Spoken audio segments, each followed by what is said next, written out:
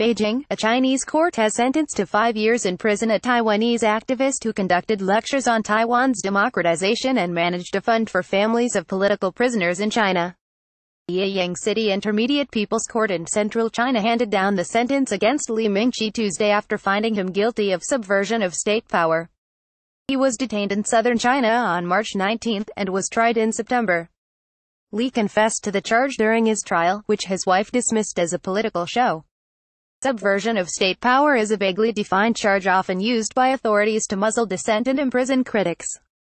Lee Mingche's trial marked China's first criminal prosecution of a non-profit worker since Beijing passed a law tightening controls over foreign non-governmental organizations.